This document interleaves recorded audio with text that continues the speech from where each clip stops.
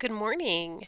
So I've had a couple requests to find either an app or a website to convert a picture or a photograph or an image of any kind onto a grid in order to make um, a Graphcan. Sorry about that. Words are hard this morning. So I did find a couple. I found one app that I thought worthy of mention, and I found one website which is perfect in my opinion.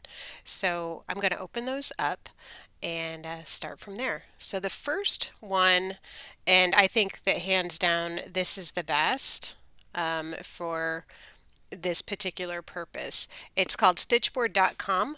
You do need to become a member. The good news is the membership is free. They have a lot of different choices on their website. And to be honest with you, I just discovered this website myself this morning, and I discovered it only for this one purpose. I have not had a chance to really explore this website, but it looks really fun and interesting. It looks like it has a lot to offer for all different kinds of crafts.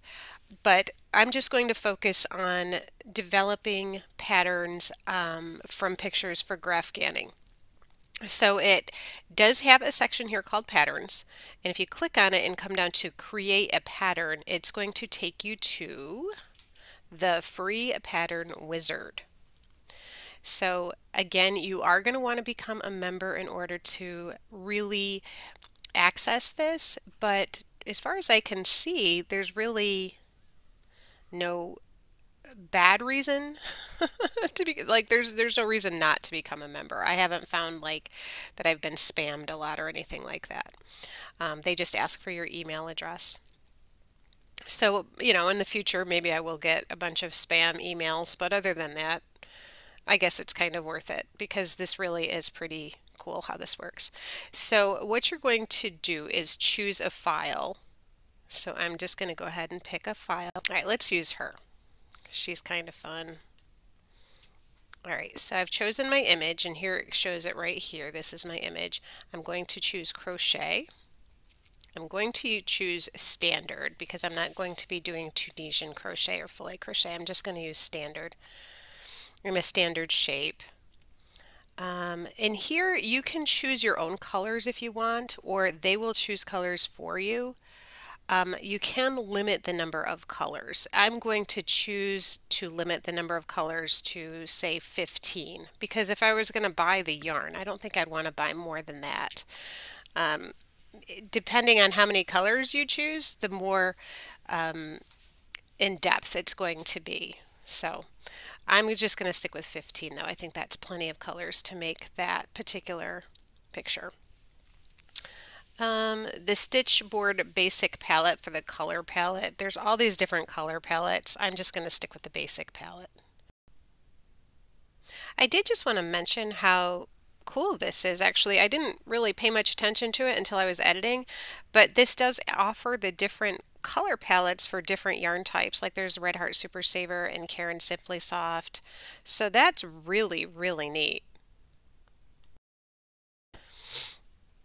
You can create the pattern with up to 150 stitches across. I'm just going to go with a standard count of 80. That seems to work fine for me. So you can get your pattern in a PDF, which is what I'm going to do. You can have it be symbols only, so like the A, B, C, D for the colors. I'm just going to click on colors because I like to be able to see the colors. And I'm going to use my grid every 5 stitches. This is all personal preference, and I'm just figuring this out, so I'm not an expert by any means on this. You can do a word chart or a graph chart or both. So I'm going to click on both because I haven't done that yet. So let's just see what that looks like. And you can use the color name, letter, or number. I'm just going to go color name for the word chart symbol. And if you're left-handed, you can click here.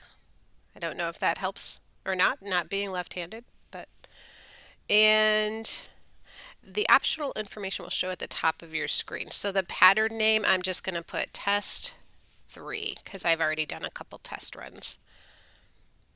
And if you want to add your own copyright, you can, because you can actually, I think, publish maybe these patterns and sell them through this website. I'm not positive about that. Again, I haven't really gone too in depth with this particular website. I just wanted to show you this particular feature today.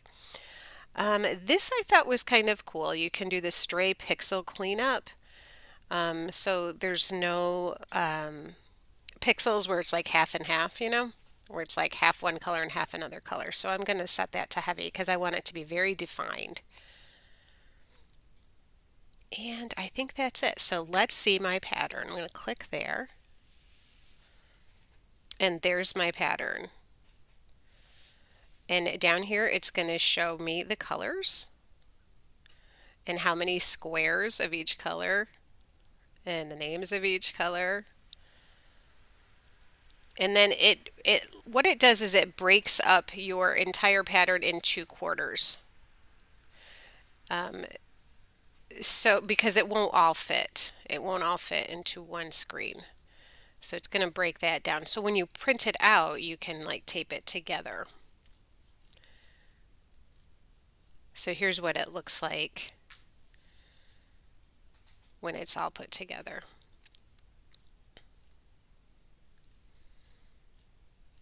Oh, okay, so this is what it looks like with the written instructions, which is really nice actually, because it can get tiring to count all of those little pixels. So that's kind of nice too. So from there, if you want to, you can download it and save it in your downloads. And I'm just gonna put in test 3 for my title. You can call it whatever you want and save it. So then it's saved.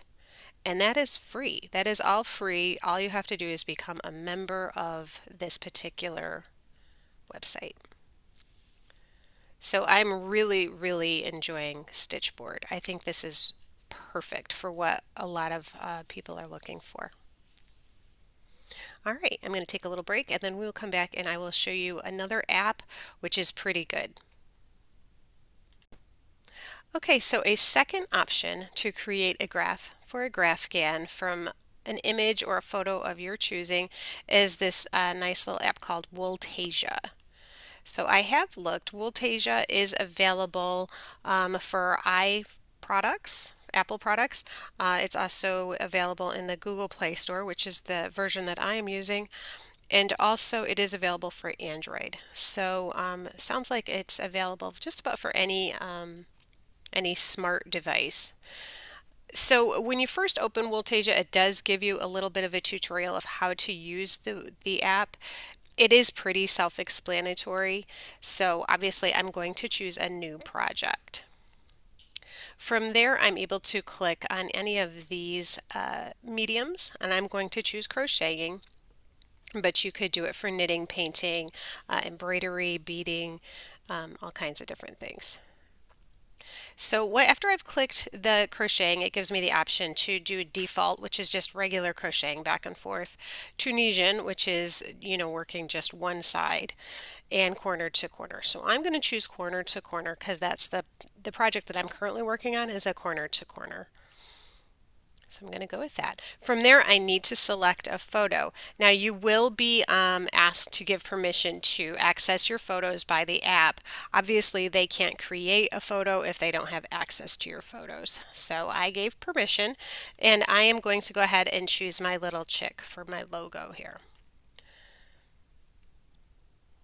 Okay, so then it opens it up. So it gives you all of these different format options. Honestly, I haven't played around with those at all. It's just, yeah, I just want it on a grid. That's all I want. I just want the very basics. But it does have different options here. You can work with just a portion of the photo or crop the photo here, but I'm just going to leave it as it is. Then I'm going to move up to sample. Now I'm pretty sure what they mean by that is kind of like your gauge. So I'm just going to go with their suggestions of the 12 and 12. I'm just going to go with that. Then you can come on and click on your colors. Now this top row here are their color suggestions. These are the colors that they recognize from your picture. But there are also all of these other options here, so you can choose on those as well. I'm going to go ahead and pick from their color suggestions because to me they look to be pretty accurate. So I'm going to click on all of those. Now if I wanted to limit my color usage, maybe I didn't want to use all of them, I could, uncheck some of them. But I'm just going to go ahead, for example's sake, and choose all of their colors. And then it also has this option for your filter. So you can play with that if you want to. But once you get all of those settings in place, you're going to come and click your check mark up here. And that's going to show you what your pixelated version of your image looks like. So this is what they came up with, and this is your color palette. So it's going to show you all of the different colors in order of amounts that they've picked for you. So obviously the green is the #1 used color here. 80% of this image is green. Okay, and then it works its way down. The next common color is gold, and then it works its way down. So that way you would be able to choose probably how much yarn you're going to need. From there we are just going to click begin. And this is where it becomes pretty cool. So you're going to click begin. You can choose whether you're left-handed or right-handed. Now if you're choosing left-handed, you're going to start from this side of the screen. But I'm right-handed, so I'm going to choose this one, and we're going to start working from this corner. So I'm just going to click apply. And then did you see how that broke it all the way down tiny, tiny, tiny? See, if I make this really big, you can see what it's going to look like. But we are going to work all the way down here at our very first stitch. So what that does is it actually highlights the stitch you are on. And as you start your stitch, after you complete a row, you're going to click this checkbox. So you can go ahead and click the checkbox. And it says, okay, now we're going to be working in this direction next. So now we are here and we are working our way in this direction. I'm going to click my check. So now I'm on row 3. I'm going to be working upward in this direction, starting with this. And it's going to continue to do that as you work your way through.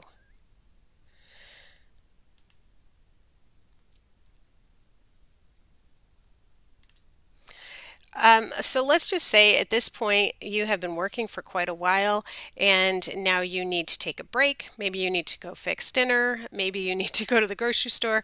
Whatever it is you need to do, you need to stop. So from there you're just going to click this arrow and it's going to save your project right here. So you can see that this project is 0.07% done. And when you want to come back to it, you just click on it again, click continue, and it's going to come right back to where you were and show you which direction you're working in and how to keep continuing your project. Now let's just say that you get to a certain point in your project and you realize, oh, I made a mistake back here. This stitch isn't correct. You can always click your back arrow and that's going to frog it on the screen for you. And it's always going to tell you which direction you're working in. So I really like the features of this. The easy saving, you don't have to click any save or anything like that. It's just done automatically and it always shows you which direction you're going in. So I really like that feature. And if you're comfortable working like this on a screen, that's perfect for you. You know, there's no pencil marks to try to erase if you've made a mistake. The last thing I wanted to show you about this is let's just say you don't necessarily want to work on this project anymore and you're just kind of over it, or it's just another something that you don't want to do. You can erase it by clicking this little box here. However, they understand how much work goes into this and they want to be very, very sure that you definitely want to delete this project because maybe you're halfway through and can you imagine how traumatic it would be if you deleted it by accident. So they want to make sure that you know what you're doing. So what you literally have to do is you have to enter this code before you're allowed to do it. So if I enter 542, whoops, to 4, then I can delete it, but it will not let me delete it without entering that code. And now it is gone. So I think that that pretty much sums up the basics of Wooltasia as an app. I do think it's a really neat app if you wanted to use something digital rather than a paper copy. So I hope you found that helpful too.